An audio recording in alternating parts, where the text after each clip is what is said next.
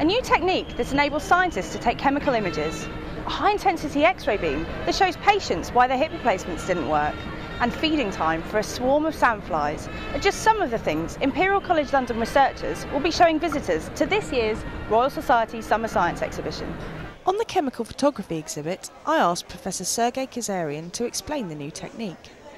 It allows us to actually understand distribution of different chemicals within the samples. And a broad range of samples, from biomedical samples like tissues, cells, pharmaceutical tablets, forensic samples such as fingerprints, and paintings from National Gallery. What can we see at this exhibit? We actually present a real imaging system that allows us to take chemical imaging of fingerprints from people who are coming to visit us. Why would people be interested in coming to see this exhibit? Well, I think people are always excited seeing something which cannot be seen by a naked eye. And we believe people would be very interested how, for example, chemical imaging can help them to prevent atherosclerosis. That's what we also study in collaboration with cardiovascular experts.